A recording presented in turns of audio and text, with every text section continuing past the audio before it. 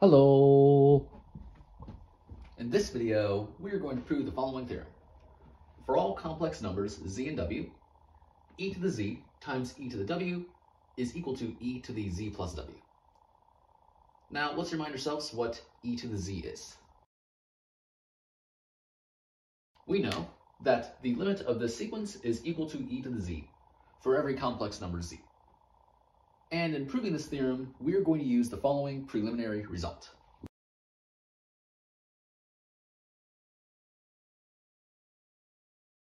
Suppose Zn is a sequence of complex numbers and z is a complex number. If the limit of Zn is equal to z, then the limit of 1 plus Zn over n to the power of n is equal to e to the z. Okay, so now let's get into proving this theorem.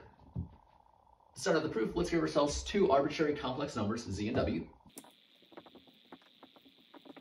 From here, we want to prove that e to the z times e to the w is equal to e to the z plus w. Now from here, we are going to consider an arbitrary positive integer, n, and we observe the following. By properties of exponents, we know that this guy is just equal to this.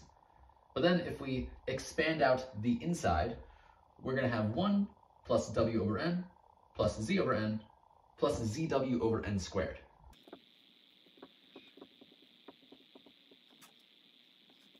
Like this. And I'm actually going to swap these two guys around. So we have this. And then from the last three terms, we're going to factor out a 1 over n.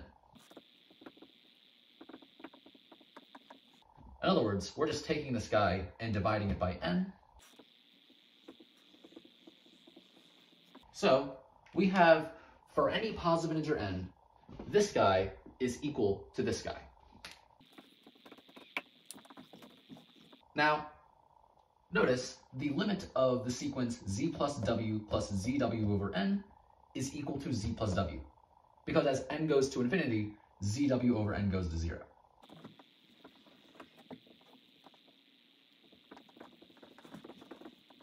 So now we apply our preliminary result. And I'm going to call our preliminary result star. And so applying our preliminary result, we're going to take the sequence of complex numbers Zn to be z plus w plus zw over n. And we're going to take z to be z plus w. The reason why is because we know that this sequence converges to z plus w. So because this is true, we can conclude that this is true. That is, we can conclude that the limit of this sequence is equal to e to the z plus w.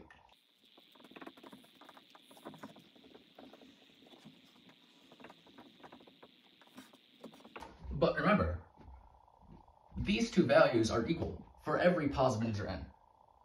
Therefore, the sequence of these guys is equivalent to the sequence of these guys. So they must converge to the same value. But what is the limit of this sequence?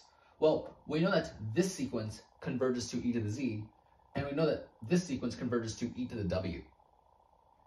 And then, from the multiplication property of limits, it follows that the limit of this sequence is equal to the limit of this sequence times the limit of this sequence. But again, the limit of this sequence is e to the z, the limit of this sequence is e to the w.